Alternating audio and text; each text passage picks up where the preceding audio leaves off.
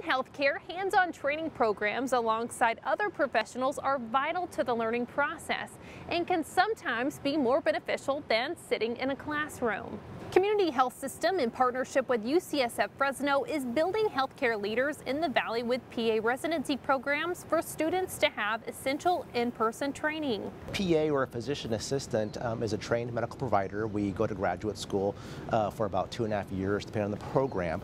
It's very similar to the medical model that physicians train in, and we learn how to diagnose conditions, do history and physicals, order tests, interpret them, perform procedures, and just to treat patients overall. Fred Wu is the program director of emergency medicine of the PA residency program at UCSF Fresno. The emergency medicine PA residency is a postgraduate program, so our PA residents have already gone through PA school, they've graduated, they're licensed, and they come here for postgraduate training for 18 months. They spend the bulk of their time in the emergency department, but then they also go off service and train in other specialties that are relevant to emergency medicine. Because of the high number and volume of patients at community, training knowledgeable PAs in the Valley ultimately serves better providers. Not only do we provide training for those that will provide that care, but also we provide greater depth to our workforce that's caring for those patients in our system.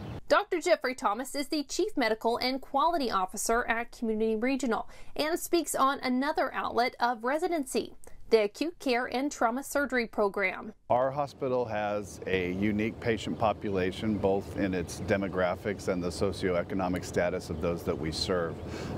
In addition, the pathology here, meaning the acuity of disease, is so high that our trainees are allowed to experience things that at other programs they might only read about in a textbook. The training is incredible here. There is high volume of medical patients, trauma patients, so I feel that our graduates are very well prepared for practice when they leave our program. Providing quality health care and promoting medical education, Community serves those goals through programs like these. It's always great to see them become autonomous and work shoulder to shoulder with you and accomplish the same goals that you as a physician or as us as an organization have. Whatever we can do to help increase access to care in the Valley is a win for everyone.